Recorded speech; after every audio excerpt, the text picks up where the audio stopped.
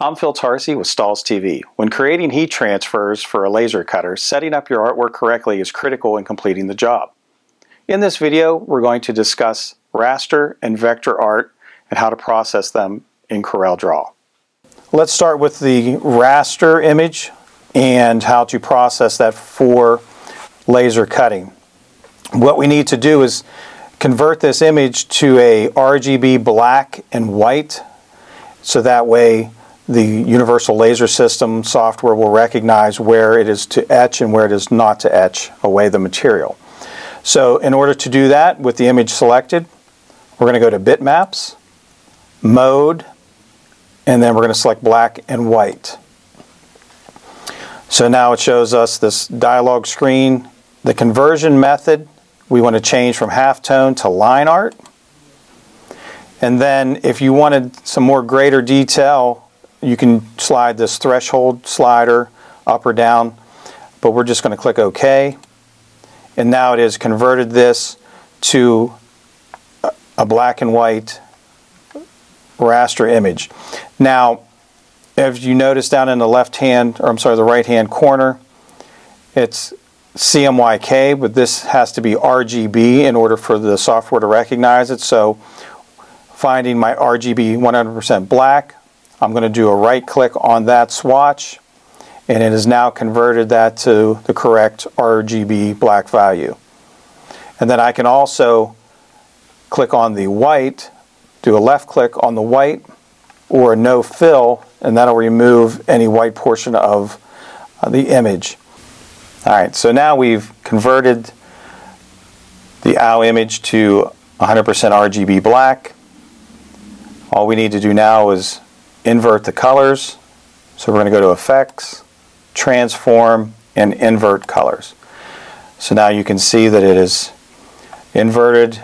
The OW is now white and the surrounding area is black. So now we just have to draw a rectangle around the image for a cut line. And then do a right click on our RGB red and make sure that it is converted to hairline, so that way the Universal Control Panel software will recognize that that is the cut path. So this OW file is ready for processing. So let's take a look at the truck over here. This is our vector art. Again, if I view it in wireframe, you can see that it is made up of multiple lines. There is no outside boundary box. So this is definitely a wireframe or a vector object. So in order to convert this for processing, it's a little bit simpler than the raster art. All we have to do is create an RGB black box around the outside. We're going to move this to the back of the page. And there is our image. It's ready for processing, other than, once again, our cut box. And do a right click on your RGB red and make sure that it is converted to hairline. So both of these images are ready for processing to be sent to the laser. Select them, group them together, click on the print icon, select our laser, and now we can hit print.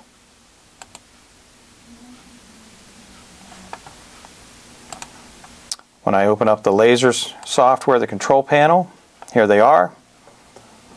And just a few settings before we're ready to actually process this file.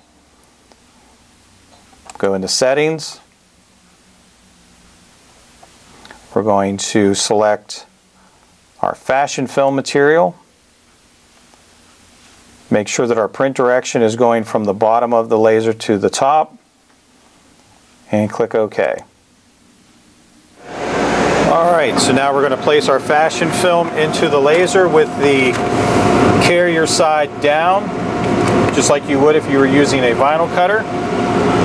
We have it in position. Now we're ready to process this job.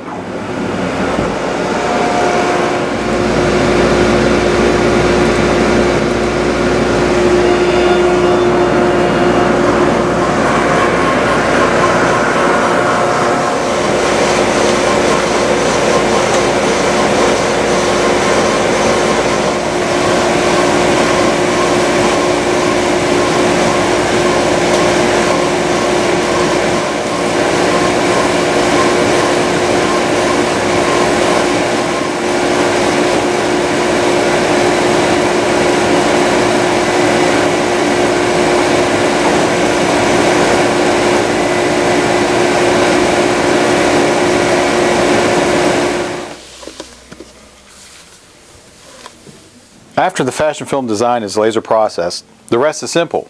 Load your garment of choice onto a heat press and apply for the recommended time, temperature, and pressure. The finished result is a soft, highly durable heat transfer.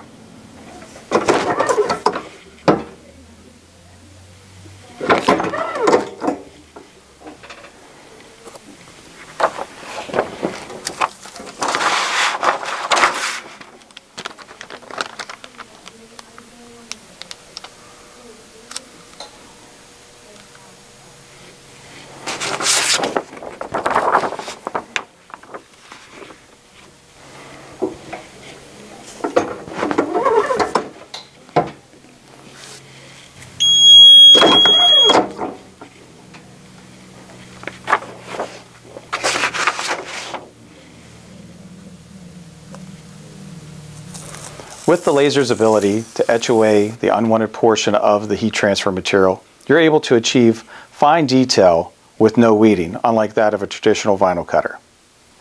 I'm Tarcy with Stahls TV. Thanks for watching.